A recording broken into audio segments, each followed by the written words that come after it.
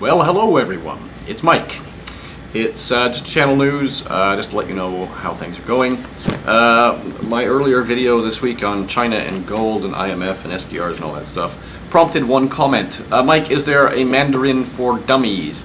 Actually, there is a Chinese for dummies, which covers Mandarin Chinese. Ni hao. Yes, indeed.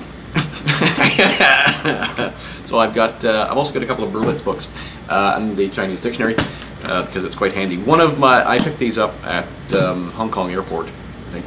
Yeah, it was Hong Kong Airport because I was going to be doing some work there, and then they decided to put me over here to Canada instead for a long time. So right before I came over to Canada for this particular contract, we were doing a lot of work around Hong Kong, but also around Beijing and a couple of other areas in China. And that's actually going quite well. We have a couple of local distributors there who I get to speak to occasionally. So it's always nice when you pick up the phone and you say, ni hao, how are you?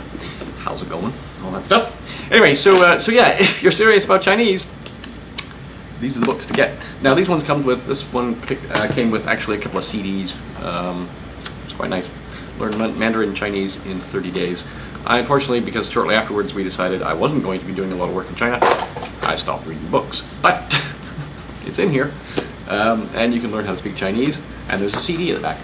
So yes, go have a look on Amazon. My copy is 25 bucks, US. Now these ones, I bought these in Hong Kong, so they were an insane price. I don't even know what the official American price is. I wonder if it says in the front, no idea. Yeah, it's really good. It's actually quite good. So for instance, if I wanted to say good morning, good evening, and good afternoon in Chinese, I'll do the morning, because that one was easy for me. Where's good morning? There we are. It depends on whether the good morning is before 10 a.m. or between 10 and 12. But if we do the before 10 a.m., I believe it is pronounced Zhao Shen Hao. But I could be completely wrong in my pronunciation, because I really wasn't paying attention. Anyway, what else has been happening with Mike? Right, so the project went live. It didn't actually go live. We had a dry run of the project yesterday afternoon on Thursday, and basically it worked pretty much as expected. Basically what we do is we make the building of software faster, or more predictable in this particular case. So what are we building? We're building software for phones. So the phones that you have nowadays, I mean, smartphones nowadays, there's so much software that goes into them, it's insane. And it takes forever to build it. So what we do is we provide a framework for building this software. Now, so our software basically builds other software. I know, it's all very confusing.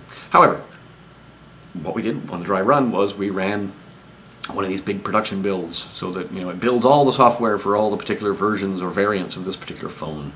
And normally it takes about, I don't know, what, 8 hours or something like that. And the reason we're actually being brought in to replace their existing way of doing this is that sometimes it takes 8 hours, sometimes it takes 28 hours. They really can't tell how long it's going to take, and this is kind of a nightmare situation for them. There is no predictability in how long it's going to be. So with our system, hopefully the predictability and reliability of the software building will be improved, which is the whole point. Anyway, so our build went fine. Yeah, it failed, but it failed in the same way that the real build is also failing. It makes it really difficult when they give you something to build that doesn't actually work. We basically got it to not work much faster, in about 2 hours. Instead of 6. So, but still, it's kind of difficult to tell. So hopefully on Monday or Tuesday of next week we will have something that will actually build successfully, and then we can tell them how much faster it's going to be and how much more reliable it is with our system, etc., etc. And the official go live date is the end of the month, somewhere around about October 2nd, I believe, is when a couple of other projects come online. And then after that, after October, who knows how long I will be here.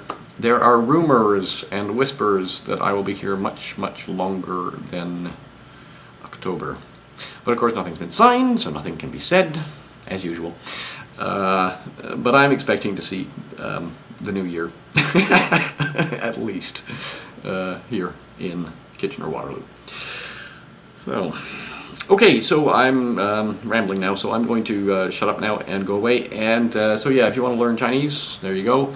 I'm going to do a news report on the weekend, and because of this whole thing about our system actually working and being successful at EP, I will have more time available for doing other things instead of just looking after the software system they have.